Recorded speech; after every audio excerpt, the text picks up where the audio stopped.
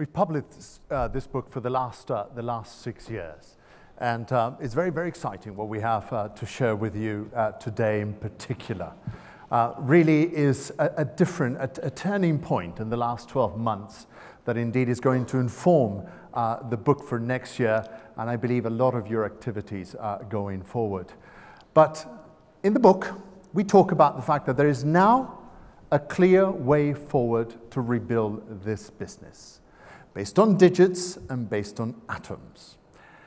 And a very, very profitable way to rebuild it.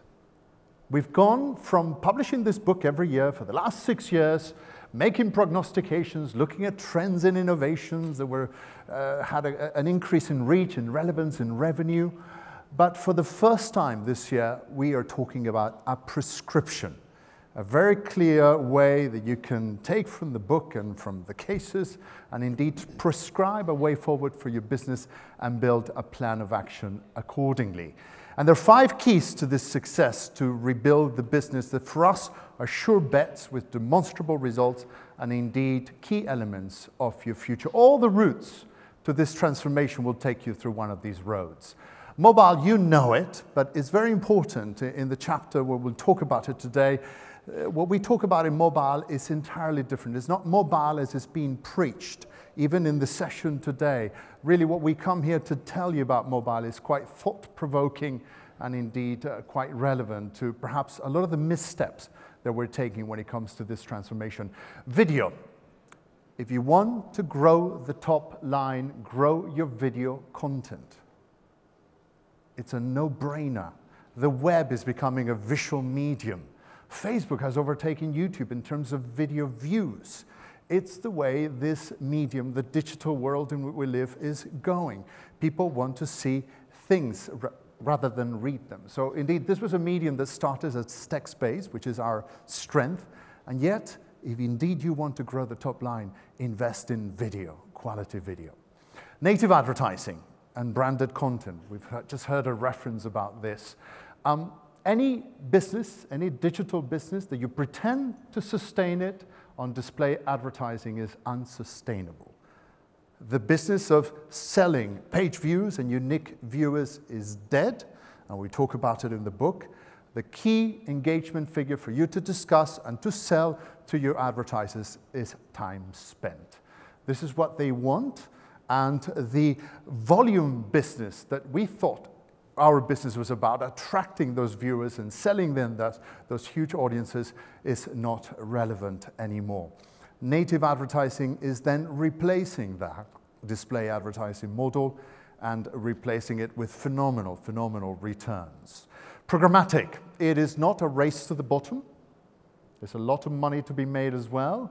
CPMs are increasing, and programmatic across the board, even for selling print. In the book, we talk about how to get your head around it and indeed how to let the robots take over, especially a lot of that display advertising that you should wean yourself away from as you make a transition to a time spent engagement metric for your digital audiences. And events and e-commerce, these two things together, for many of our clients and many people we've talked about, it already accounts for 20% of their new revenues that they didn't have before.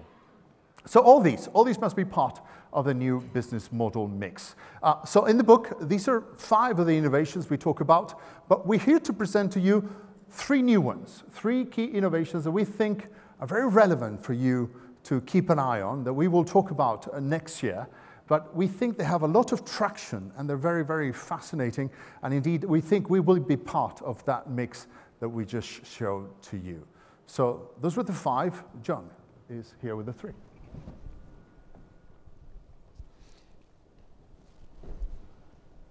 Okay, first one, micropayments. Not new news, right? They've been around for a long time. People had questions as to whether they would work. If they work, they answer the toughest what-if questions media has. What if you could read all the journalism you care about in one place? What if you would only need to register once to read everything you want? What if you would only pay for the articles that you were interested in and actually read and liked? What if you wouldn't be pressured to subscribe? What if you wouldn't be bombarded with ads? What if you could get your money back if you didn't like the story after you read it? Enter Blendel. Out of the Netherlands, a year and a half ago they launched. All the major Dutch newspapers and magazines are on this site. In a year and a half, they have acquired 400,000 registered users. And for me, the best part about it is two-thirds are under the age of 35, the very people that we've been trying to get unsuccessfully. An estimated 5,000 new users are signing up every month. When I was in Utrecht, I was approached, somebody knew I was a journalist, and two young kids came up to me, 25, 27, and they said, "Have you heard about Blendel?" I said, "No." They said, "It's great, we love it, we go there." How often do you see that kind of passion in young people about a news product, a content product? 1 in 5 in the Netherlands top up their accounts constantly. The average article is the equivalent of 20-some cents American. The average refund, the publishers were very nervous about the idea of giving money back. We don't want to do that, right? But what happens is the readers just like to know that they could, because most of them don't. But they like to know they could. Average refund is only 10%. They just launched in Germany. They have every single major daily, major magazine, and major weekly but one. And in the beta test before they launched, the users topped up their accounts at an amount 5 times higher than the users in the Netherlands. And it's money from people who were never paying for journalism before. It's not cannibalism. These are people who are buying articles who weren't buying before. These guys. The founder says, "My friends never paid for music or movies until Spotify and Netflix, and now with Blendel, they're paying for journalism often for the first time in their lives." The publishers in Blendel split the revenue. 70% goes to the publisher, 30% to Blendel. And outside of the Netherlands and Germany, they're publishing the Washington Post, the New York Times, Wall Street Journal, and The Economist. Another micropayment case here in Canada, the Free Press in Winnipeg. This is the editor. Of course, they're losing print circulation, and they were upset about that. They looked around, and they found out where their former subscribers had gone. Well, guess what? Their most avid online users were the very people who had let their subscriptions lapse. So all they did was switch. They went from paying to free. And so Winnipeg said, "That's enough of that. You get 3 stories, not a month, not at 6 months, in your lifetime. So those better be good stories, right? Choose very carefully." And then what they started to do was you have to register your credit card, and you pay a flat 27 cents a story. They just chose 27 because it was lower than 30 and higher than 25, and they're going to experiment with it and see what happens. It may go up higher for a longer story, lower for an obit, that kind of thing. 27 cents. Readers get billed at the end of the month, up to the price of the online subscription, so they never pay more than they would if they were a subscriber. And they begin to figure out, if they're a regular user, that a subscriber makes more sense, a subscription makes more sense than the hassle. And it's working. The publisher says we get a couple dozen new casual readers signing up every day, and they're selling a substantial number of articles every day online. Here's another example, a company called CoinTent. Probably haven't ever heard of that. I hadn't heard of it. They are doing 2 to 5 times more paying readers than the publishers draw with subscriptions. And this is a great number. 55% of the people they're working with, and they're doing beta tests with small publishers, 55% purchase another article. So that's fantastic. So what's happening is readers are clearly getting more comfortable with paying digitally. You got Google Checkout, you got Apple Pay. So micropayments is something you ought to look at. It's an innovation we think is going to be very, very important in the near future. Let's talk about mobile first, because I mentioned, and of course there's a theme here, and we all heard ad nauseum the importance of being mobile first. But I'm here with a strong provocation, because our advice is, if you want a mobile strategy, don't have a magazine mobile app. I'm sorry, they just don't work. People download them, we get all excited, they don't come back. The average person has about 55 apps on their mobile. They tend to check 6 to 8 a day on a daily basis. Magazines rate very, very poorly. We give it all away to Apple or to Google or whoever. It's in their garden. We don't control it. And perhaps all of us are thinking, yeah, mobile first, that's what we must do, a mobile app. Well, we provoke and we ask you, is this really the way to go? There is another way. And perhaps you think, well, the way to do it is responsive. I've invested all this money in these incredible websites. Let's make them responsive. Let's make it frictionless, effortless, so people indeed now can consume the same content on their mobile, and it's a seamless flow of the content. And many people asking this question, is your website responsive? If it is, good. But it's not enough. It's not enough anymore to just have a mobile magazine app or a whole bunch of vertical magazine apps. It's not enough to have a responsive digital experience that just fits the mobile screen. You have to go much, much deeper than that. We're in Canada. Hockey, as you know, is massive here. And the great Wayne Gretzky once said, skate where the puck is. No, skate where it will be. Yeah? So where's that puck going? Responsive and apps, in our view, are so yesterday. Really, we are playing catch-up. Readers no longer just want your website to look nice on mobile. It's not just about that. Readers want a mobile experience that really delivers on their mobile expectations. Really using the unique powers of mobile. And most of us are here, in a way, playing catch-up, running still behind. And of course, we come to a conference like this with phenomenal speakers and wonderful content, but we are slightly behind when it comes to mobile, yes? You really have to make a transformation to becoming mobile first or mobile obsessed. Why? Because customers' expectations have changed. This is a mobile mind shift. It's a state of mind. It's a mobile state of mind.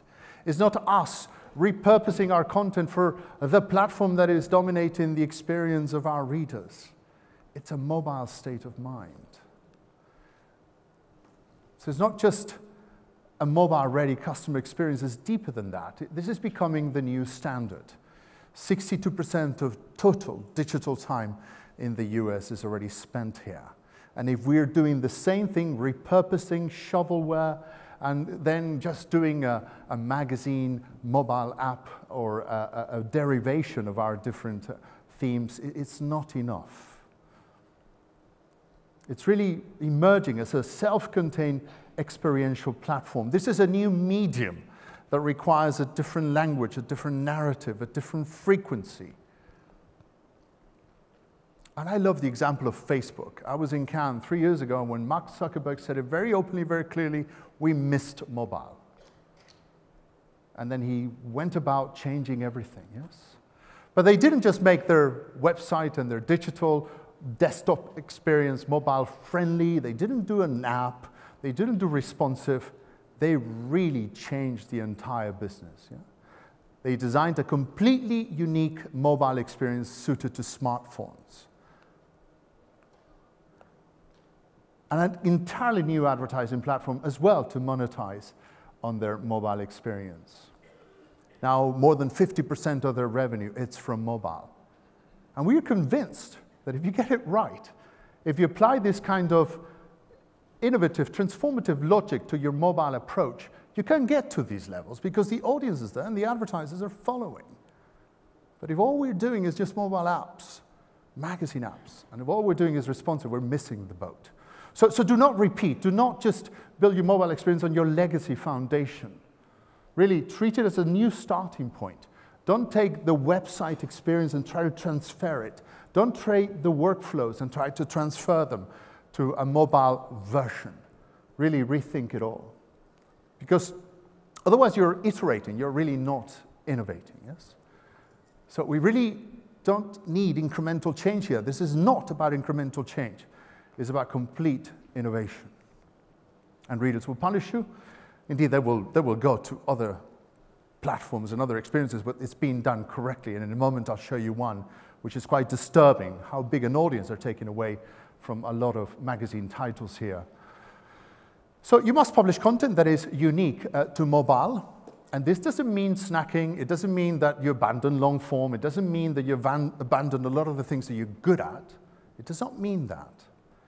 But you have to begin with unique content and a unique mobile schedule. Have a look at this. This is unbelievable. This is the New York Times. And they're quickly going to start abandoning the mobile app, mobile responsive approach. And this is a sneak preview of how they're actually doing the whole strategy. It begins with mobile moment-driven mobile programming. Yes. They first chart a day in the life of their mobile user. And they figure throughout the day, what does that person want from me in terms of content?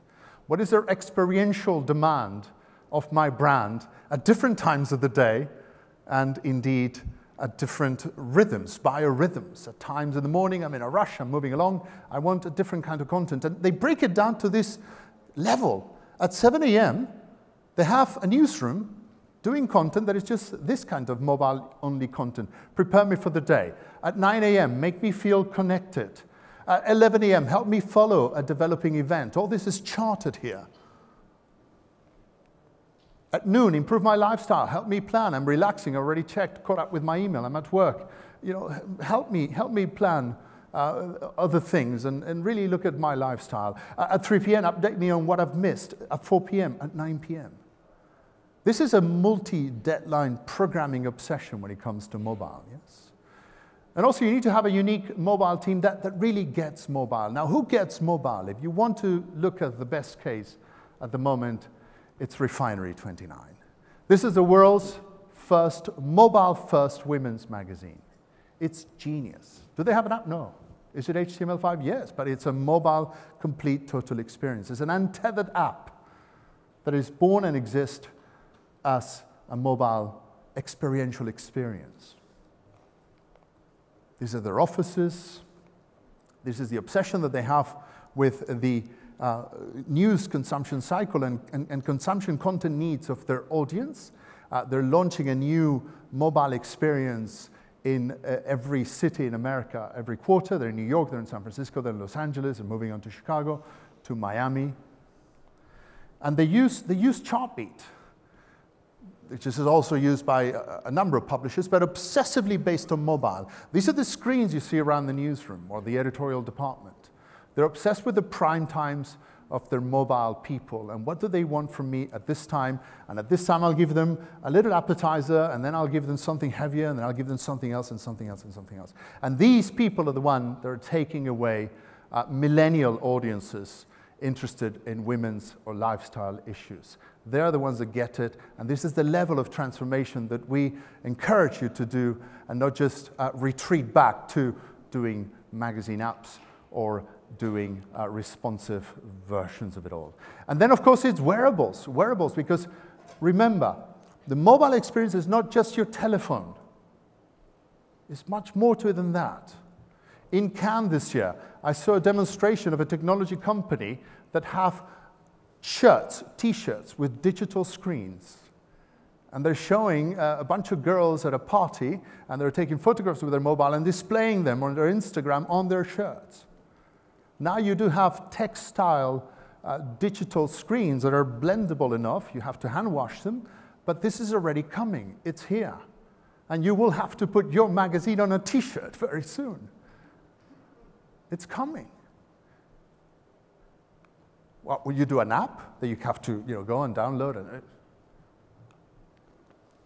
Geolocation, something that we've been trying to crack for so long, is now fascinating how through wearables is happening. Advertisers and readers are getting ahead of us, really. And they're low energy signals. Look out for Apple's iBeacon and Samsung's Proximity. These are fantastic solutions for in-store mobile connections. We'll write about it in the book in detail, and we have phenomenal insight to the makers of this and some early adopters in the magazine world. Yes? Half of the top US retailers, they're already working on in-store beacons to improve the shopping experience. Yes? And 20% of Americans alone own a wearable. A wearable, not a mobile phone. We know how many people own a mobile phone. But again, next year we will be talking about, no, it's not the mobile first moment, now it's the wearable first moment. But if you're still, again, in the dynamic of doing apps and doing responsive, we'll never get there. Finally, let me talk about culture change.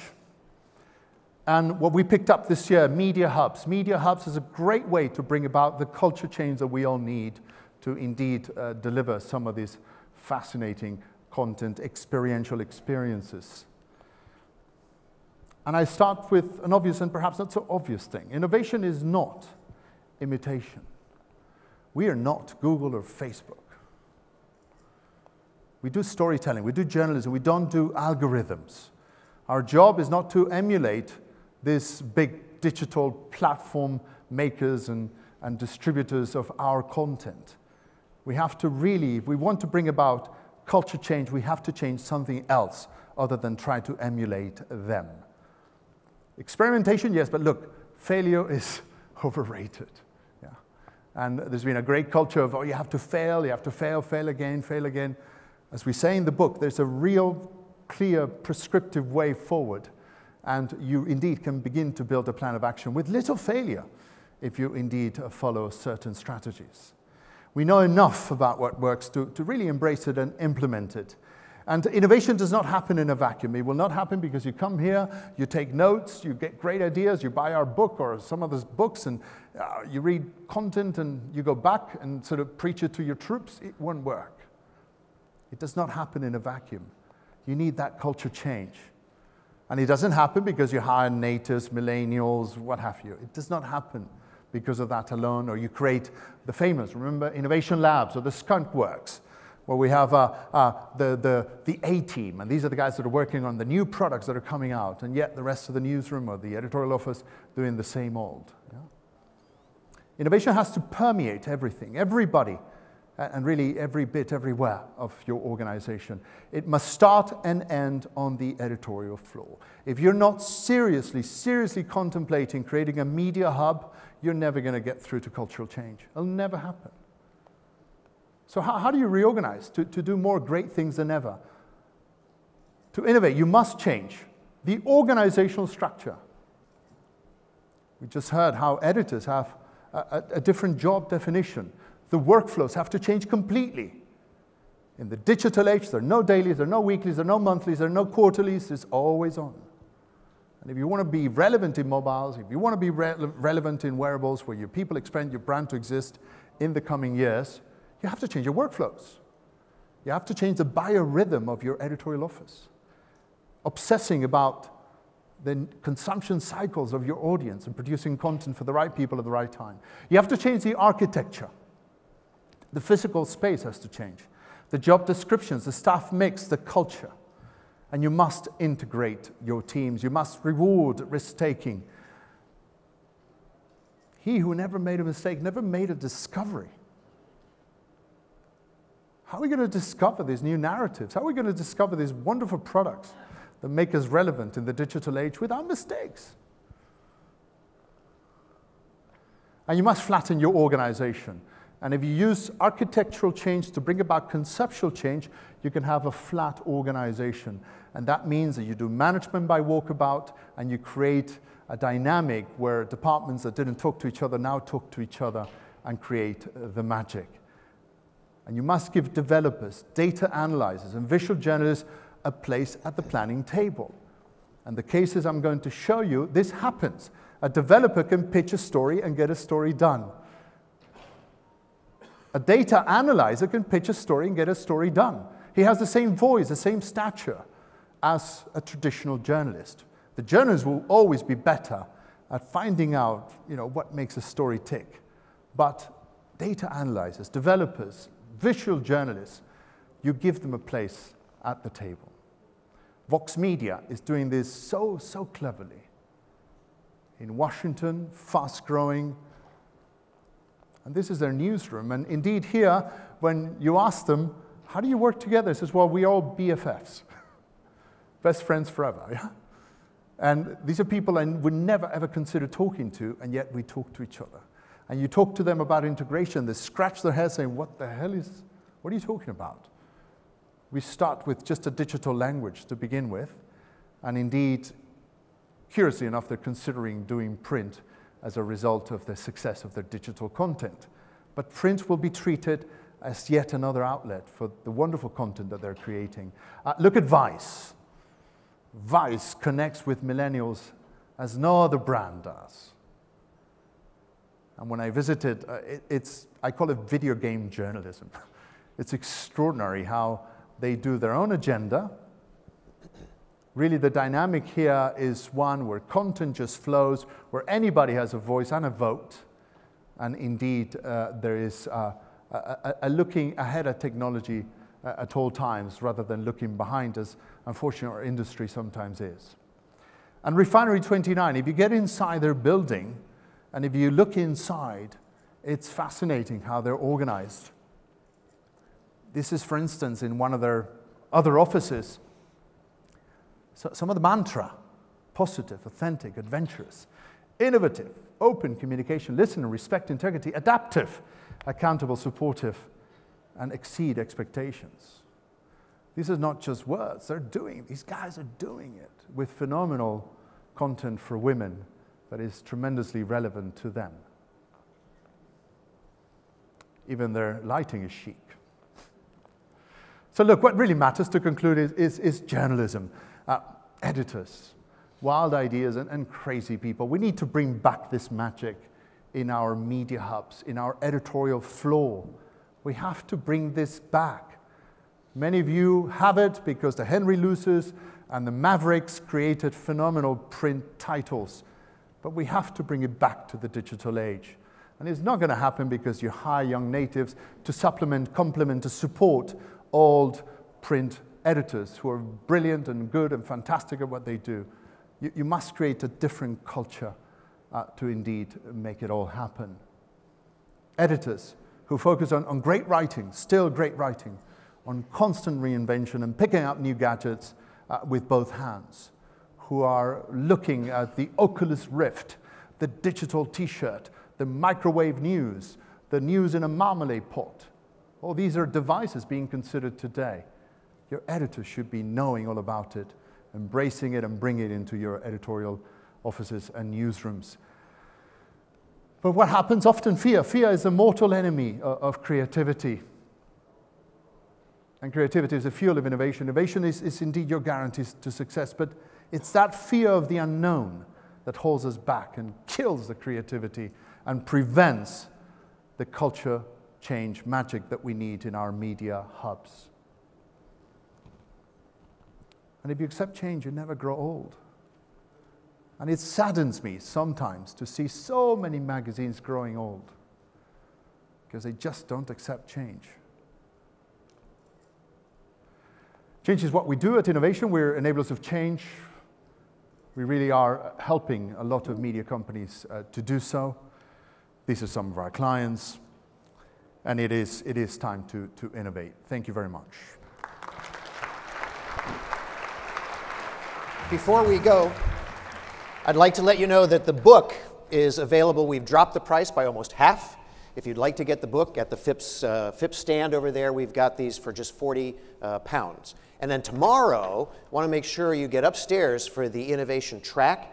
We're going to have just a kick-ass session with all sorts of speakers. We're going to talk about innovation in content sharing, video monetization, audience insights, ad effectiveness and ad fraud, tech innovations, content that leads to learning, experiences that leads to new revenue streams, cross-platform innovations, social media, and even some innovations for small publishers. So get upstairs early to get a place.